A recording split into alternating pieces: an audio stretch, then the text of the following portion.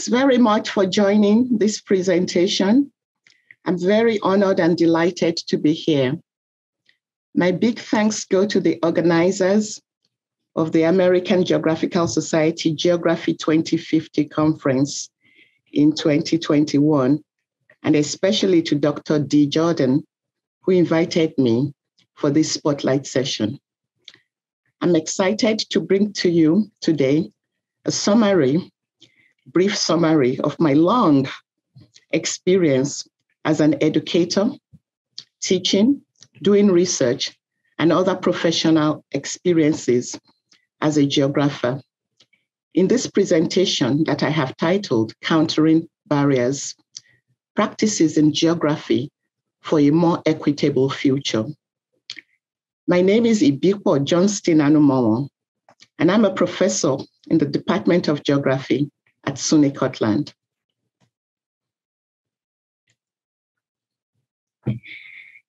My position in this presentation is to spotlight what we as geography educators and scholars can do when it comes to concerns of social justice, equity, inclusivity, diversity, and intersectionality, because we have both the opportunity and the challenge to address topics of racism, sexism, through anti-racist and feminist perspectives, challenging power relations, be they corporate or patriarchal, using examples across the globe, and I will focus primarily on African examples as well as US examples. The point is to highlight non-ethnocentric approaches. I schooled in Nigeria, but I have spent a lot of time in the United States. And my goal is that we can continue to counter these kinds of stereotypes that misrepresent either the United States or other parts of the world.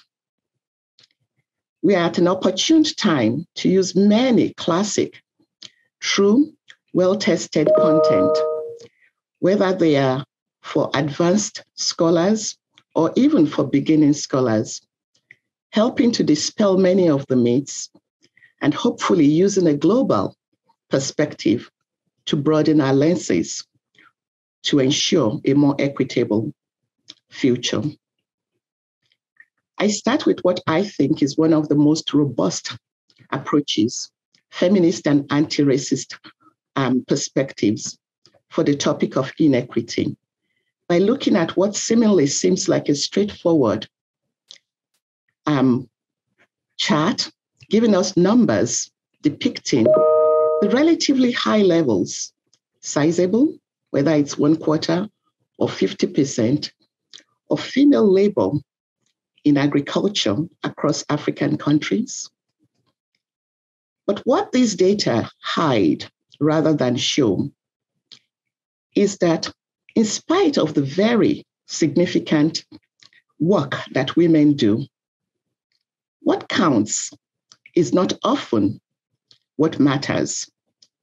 In other words, invalidating, making the work of women invisible when it comes to data that shows the gallons of pipe water that's in a village, for instance, or the number of cattle that a man has, but does not have any information about the number of buckets that a woman carries on her head, how many miles she walks, or the time she spends milking the cow for the household.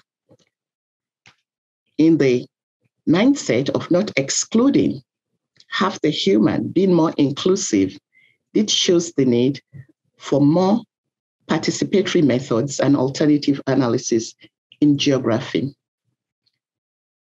There are also, in our interdisciplinary subject geography, a variety of ways by which we can debunk misrepresentations through nuanced perspectives. In that example on agriculture, for instance, we could look at what is paid labor versus unpaid, who has labor-saving devices, rather than which groups of people or which subpopulations do not.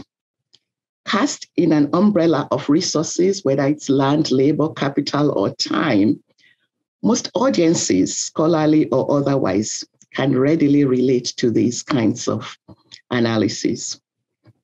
Comparative analyses are very good. So whether it's choices among the classics that compare people of color, male versus female, or even people based on appearances and bodily image, we could extend these kinds of analyses into cross-cultural ones over in the United States, over in another country, South Africa, then and now, not just the land alienation in countries abroad, but what exists in our own communities, like the alienation of land from native and indigenous peoples. This is a title that I think is very relevant for today's theme, A Place at the Table. It's a call for equity. It's a video that I think is very good in terms of its representativeness, whether it's the experiences of Jewish Americans, Irish Americans, new immigrants into the United States, African Americans, LGBTQ population, and so on. Additional materials, such as Jane Elliott's well-recognized content, or even changing perspectives about body image and our social construction of differences, that often means we have to tackle issues of structural violence towards particular identities and bodies. Take a look at this for a minute. No, I don't have a minute. But this is a cornerstone. And what we are seeing are the burglary proof, the times of opening in a classic inner city neighborhood. Contrast the things that are sold with the outside shops, outskirt shops, big box department stores like Walmart, on the intersections far away from the inner city, and try and consider how much you would pay for daily items in a Walmart store compared to the local inner city neighborhood. And you see the economic divide and the inequitable prices for commodities. Here's a magazine. Those of us who know about the American Geographical Society will realize that we can, using images, simple things, just in 930 words, the divide that is very prevalent in American societies. Maps that depict the racial dot map are available online, and they debunk the tendency to think that residential segregation only exists in the Deep South. In actual fact, whether it's Milwaukee or upstate New York, as shown in this image of Buffalo.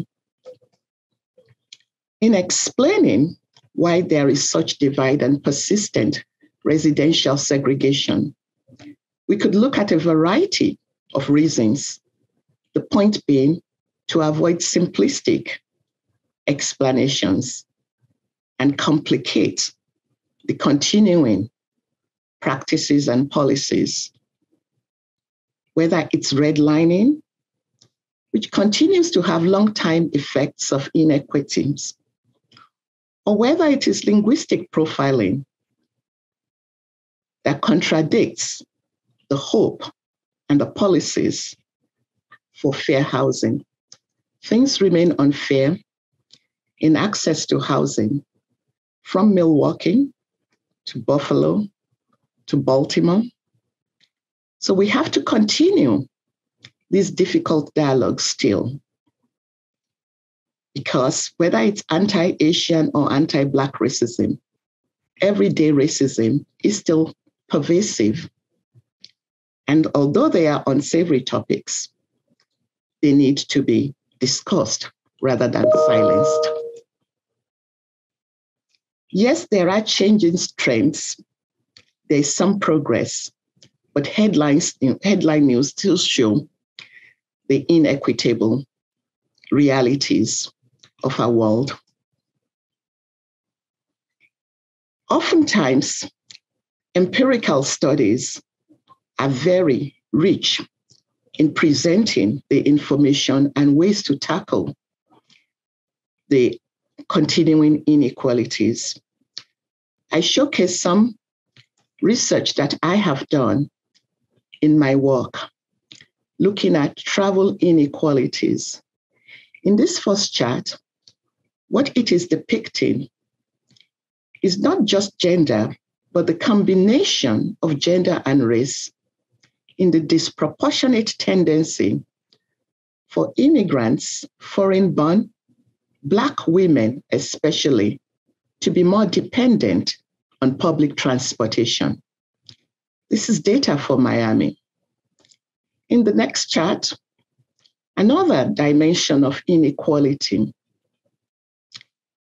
is the number of minutes travel time that Black workers spend when they have to go to locations, workplaces in the suburbs compared to white counterparts.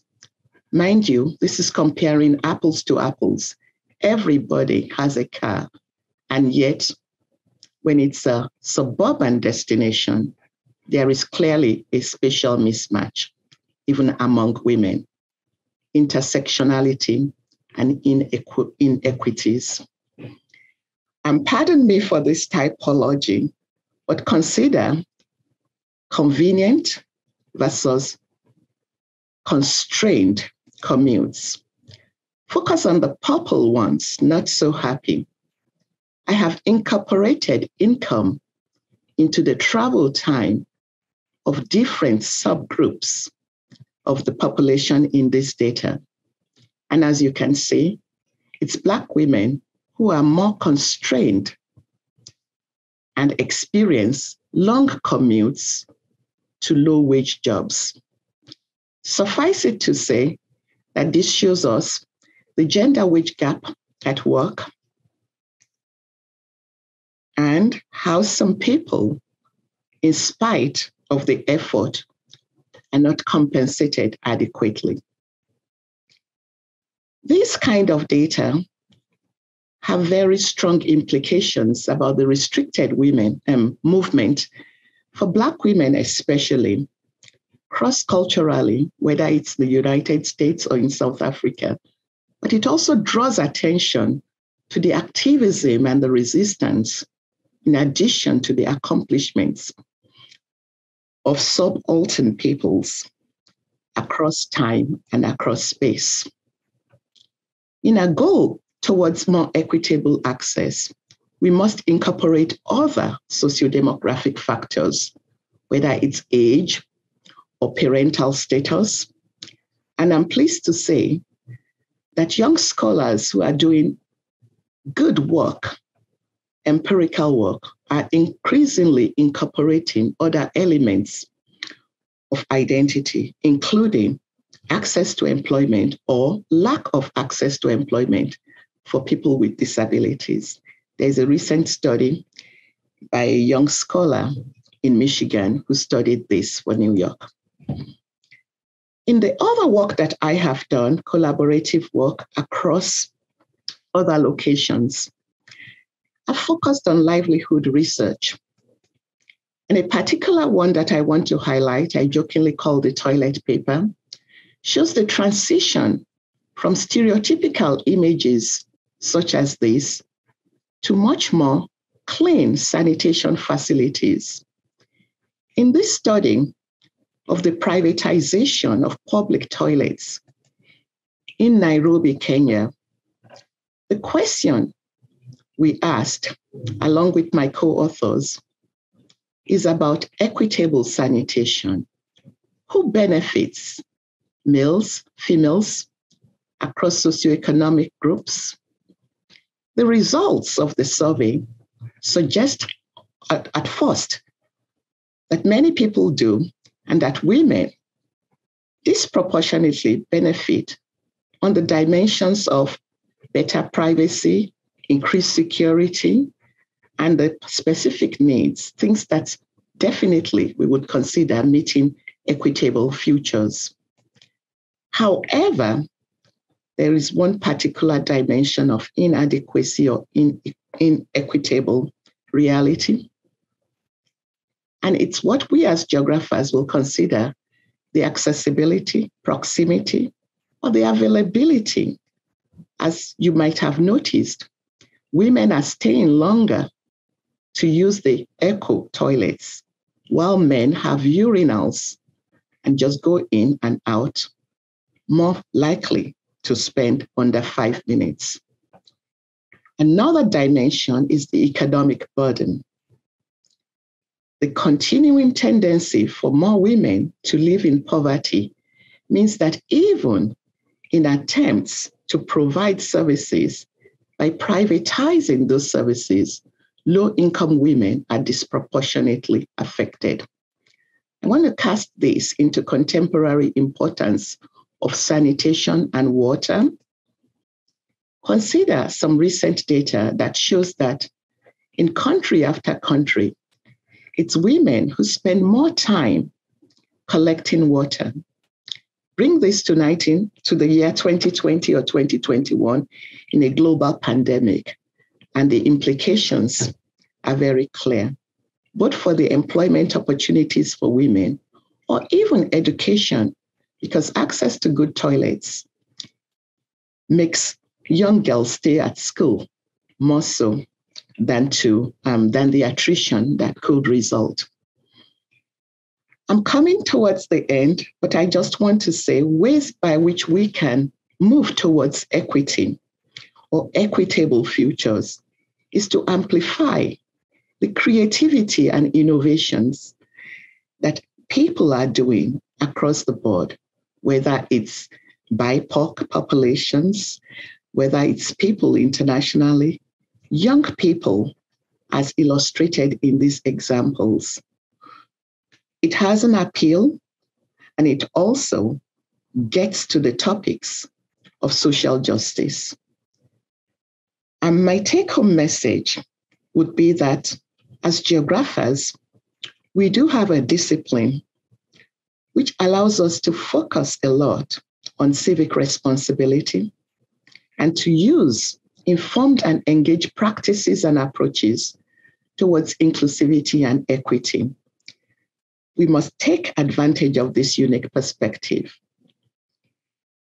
Whether it's in our classrooms or outside the classroom, in the ways we engage with one another, or how we can broaden participation to be inclusive in geography for geographers and others who use geographical approaches and techniques. We do have the strength as a discipline to handle controversial issues or urgent needs for equity. Since this is our subject and it's a discipline that always looks to context as a prequel to interpretation and to the global perspective as an antidote to local myopia. My final slides just highlight some things which I think are very important in broadening participation. They show you some of the work that I have done recently through international collaboration, whether it's in the area of teaching, research, the opportunities of the modern, shall we say, internet, as I am presenting now, to collaborate with folks at the University of Lagos, the hands-on things to work with the community in our role as public intellectuals, promoting work and practices towards social justice across generation, across activities, interdisciplinary, such that the work we do, and I'm especially conscious of this, because as somebody who grew up outside of the United States, who is a Black female geographer, people like me are a super minority. We find ourselves doing a lot of service work and experiential work and transformational work, reaching out to colleagues, recommendations, going to presentations, co-mentoring, learning from others through practices that help us forge alliances within and outside our locations and our disciplines in ways that I think promote the emphasis that people of color, BIPOC communities, or people in less developed countries should not be seen as victims, but also as partners, collaborators, indeed, courageous agents of change, from environmental initiatives to educational and political leadership roles. It's just a chance to say thank you very much and to end on a positive note that when it comes to topics of equity, equality, diversity, inclusion, and social justice, geographers can and are indeed well poised to move towards a more equitable future. Thank you very much.